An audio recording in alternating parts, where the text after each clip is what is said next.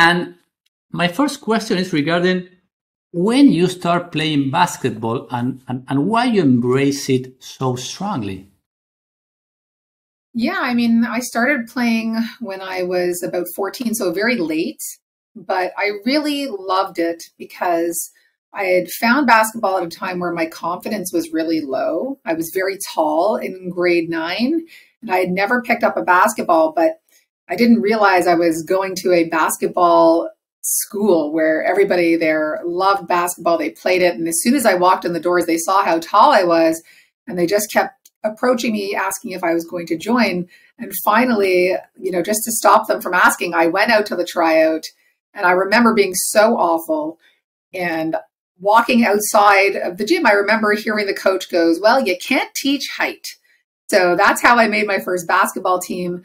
But I really fell in love with it when I found a coach at a local community center, and he basically wouldn't let me practice with his team. All he made me do was do like set shots, form shots on the side, dribbling drills. And I just remember for the first time in my life, I was able to control the amount of success that I could have because I could see with a little bit of effort or a lot of effort, I was improving. And for me, that really built my confidence. And for me, all of a sudden, I found a place and a tribe where height was coveted. And I didn't have to walk around all shoulders bunched. My confidence started to soar because height was something that was really important in the sport, but also I could see the results of all my practice. And that to me was like this self-fulfilling prophecy of, put in the work and see the results. And that was really powerful for me. Yeah, it looks like you have the Phil Jackson triangle, the right coach. You could control what you were doing, and you had confidence in yourself, and you have that asset about the height, and then you start playing college. So starting at 14, that is not very young, you can earn a scholarship. How did that went through? Yeah, I mean, my learning curve was steep. So as soon as I, figured out that if I put in more work, I could do really well. So I became literally obsessed with training. And, I improved within 2 months. I improved exponentially. And then every year after that, so all through high school, my 4 or 5 years of high school, I just kept on getting better and better. Then I became, I started getting recruited by schools, different universities, all throughout Canada, which was really awesome. And of course, that feeling of being recruited only made me more obsessed about getting better, right? So it kept feeding the obsession of, putting in the work. I loved putting in the work because it was something to do. I was not really a social kid. I loved to just play my sport, get better, and do really well. Yeah, you have inside the power to improve, and it was just up to yourself. And after the college, you switched to business, to entrepreneur. How did you make that shift and keep in the same field of basketball? Yeah, and I think like most athletes, it's funny, I thought I was going to go play pro. Like I had this really big plan in university where, I was going to play my 5 years. I was going to, get a contract and play overseas. And then I was going to come back and start my business. And, in my last year of university, so I played 4 years. And then my last year, my dad actually, passed away from cancer. My back injury, I had hurt my disc in my back each year, starting in my second year. And by my 5th year, my doctor was like, "You're going to need spinal surgery if you continue on this path." And to be honest with you, the loss of my father, just tipped me right over the edge.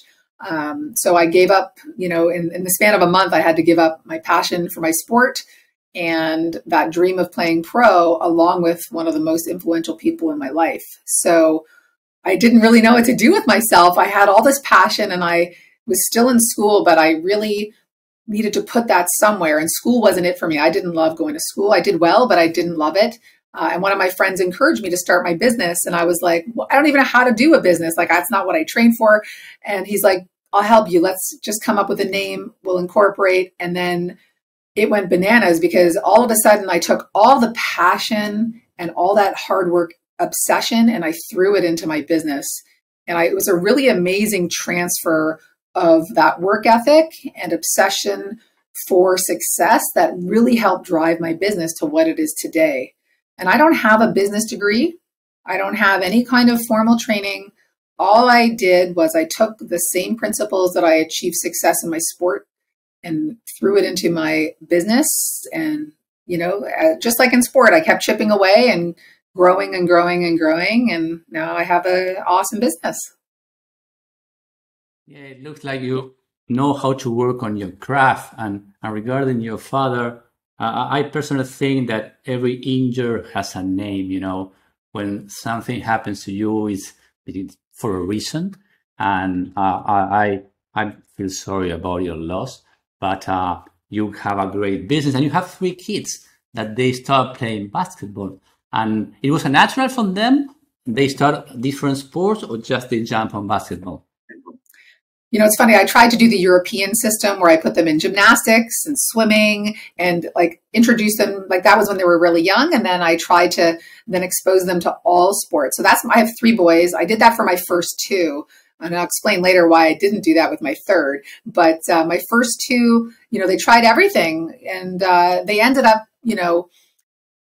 committing to basketball. And, I think there's a lot of nurture versus nature there because I feel like, I'm surrounded. Like I brought my boys with me to work. Like I didn't even get a maternity leave because I'm an entrepreneur. So, as soon as I gave birth, those kids were in a baby bucket in the gym with me, right? Because I was working. So they've been immersed in basketball for so long. But what I believe is, yes, I exposed them to all the sports, but because I gave them the ABCs of basketball very early, they felt like they were in control of their own success. They felt like they were athletes just by having the ability to dribble and shoot faster than their friends at school. So all of a sudden, I gave them this identity of being an athlete because they had the fundamentals early. So why wouldn't they want to continue with basketball, right?